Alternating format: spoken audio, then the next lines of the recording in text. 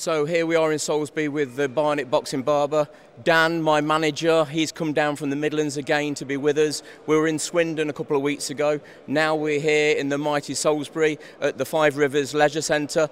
Dan, you know, as my manager, I know you've been working in the background to make these sort of things happen. You know, you've come all the way down again. The snow up there, so you've come away from the snow. No snow in Cornwall. Thanks for coming. Thank you very much. It's always a pleasure, Clint. You know that. We're on something good here, something really special, and I'm glad to be part of it, part of the team.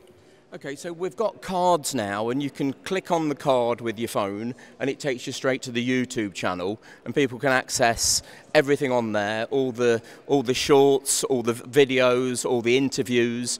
You know, what vision have you got for this? So, with the cards, it's got a QR code on there, and what we want to achieve is that we encourage people to like and subscribe. We want people to share with, you know, their friends, their colleagues, their family, anybody that's interested in what we're doing, you know, because what we're doing is quite special and quite unique. Okay. So in terms of vision and goals, I mean, we really just want to get the message out there as much as possible, be a little bit noisy, a little bit radical, yeah, and just get in the crowd and have a really good time. Yeah. I love this. I love people. I love, you know, talking about mental health. I want to, you know, really get guys to speak up now about if things are bothering them. And, you know, it starts at grassroots. It starts at boxing, in boxing gyms, and around the family of boxing, if you like. Absolutely, yeah. I mean, when we did that event in Mceniry, if you remember, it was such a success.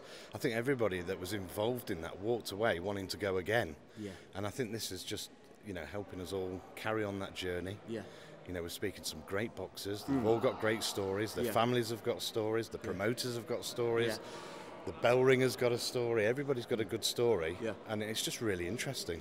I think that's what we're doing, and we're trying to achieve as a team. We're trying to bring everything together under one banner, and that's the Bionic Boxing Barber.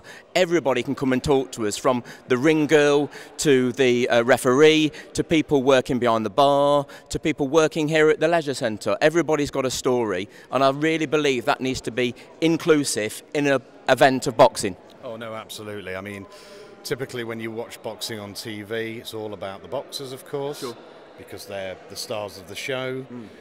But other than that, you don't really hear about anything else. You know, you don't hear behind the scenes, you don't see the medical, the weigh-ins, you don't know the background story. And the crowd as well, you know, you've got sponsors, we've got some great sponsors here tonight that are supporting the show, future sponsors as well. And yeah, you know, it's going to be a really good event. Really looking forward to it. So after this, you know as well as I do, and Peter and Heidi and the people behind us helping us push this, we're going to have a chance to meet Anthony Joshua down at the O2 Arena. Danny McLaren has invited us down there. We're going to be doing some commentary and interviews with the Night of Champions at the Indigo O2, and then on to the after show for Anthony Joshua. And our aim is to get one of the Bionic Boxing Barber t-shirts with "Keep Punching" on. We want to get that on his back, and that's the challenge that we've set ourselves. And I think we'll make it happen. Yeah. You know, he's a good guy, Anthony, and you know, he's supported events that you've run in the past. So I don't think that'll be a problem. And hey, if we bump into Mike Tyson or anybody else that's around at the time, that'll be good also.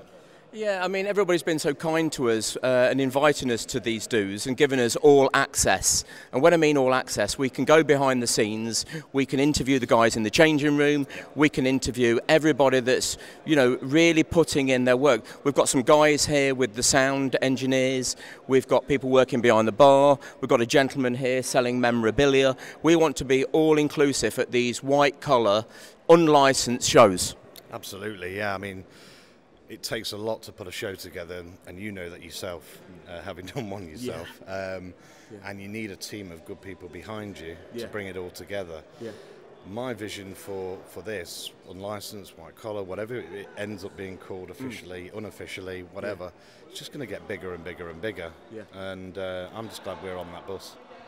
No, thanks for being part of the journey, and, you know, having positive people like you behind me, you know, Heidi and Peter, other people being very positive, and the young promoters coming through. I want them to have a voice. You know, I want this guy to come away. I mean, you know, Mike, 26 years old. you know, he's got, and we know what it's like putting a show on. He's got the weight of the world on his back until everybody leaves here safely. He's done his job. And, you know, we want him to go away. We don't want him to have a downer after this. We want him to be lifted and think, wow, I achieved this tonight. Look at what I achieved. And we want him to go on to be big and better things because, you know, there's young Eddie Earns out there that need a voice and need a platform, and we need to lift them up and get them going. Absolutely, yeah. I mean, like I said earlier, I can only see this sort of thing getting bigger and bigger and bigger.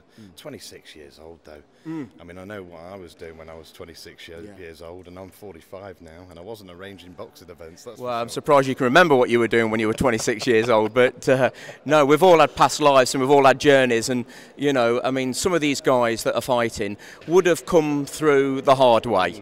They would have had probably, you know, bad upbringing, perhaps been in trouble with the law, drugs, past relationships, but they can lay all that aside, they can put all the demons aside, and they can challenge themselves, get themselves fit and healthy, and fight in a boxing ring. And that's what we're all about. Absolutely, yeah. Like you say, everyone's got a background story. We've got ex-forces, yeah, mental health, family people. Yeah. It's just a great vibe. Yeah. It's not meatheads coming together to beat the living crap out of each other. No. There's a purpose, there's a meaning to it. Yeah. And there's a good feeling afterwards. I think you've just hit it on the head then. Yeah, absolutely, because people think that white collar and unlicensed is rough and it's not matched up properly. And, you know, it's absolutely wrong because this does so much good in the community, in the gyms. It gives guys an avenue to challenge themselves. And as you know, I preach boxing, and boxing should be inclusive for everybody. And, you know, women boxing, young people boxing, older people boxing. 54 years old, I'm fighting this year.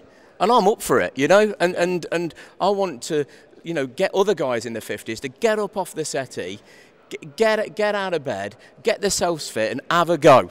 Well, I think we saw in Swindon for the heavyweight prize fighter, Mo. Yeah. He was 53. 53. Yeah. And, you know, we've seen guys older than that boxing in the ring. It's not, you know, as long as your fitness is up there and your state of mind is in the right place and focused, you can achieve anything. Mo said to me, he says, I don't want people to say to me, you're an inspiration. He says, I want to be the inspiration for them to actually get up and do something. He doesn't want to hear people saying that. He wants people to start doing something. You know, what a great guy, and he's fighting every week. He's got more belts than Topshop. You know, the guy collects them. You can't believe it. But no, here we are, and it's a fantastic show already. There's people turning up. We're going to meet a lot of the fighters. We've done a little bit of background on the fighters, and you know, this is another part of our journey. And thanks for being part of it. Absolutely. And, you know, we're going to have a great time. Like and subscribe for more interviews like this. And don't forget the Cornwall Drone Media Company. We couldn't do this without them. I mean, they're giving up their time to come on this journey with us. So, Peter and Heidi, thank you so much. But all that's left to say is keep punching, like and subscribe, and let's have it. Bless you.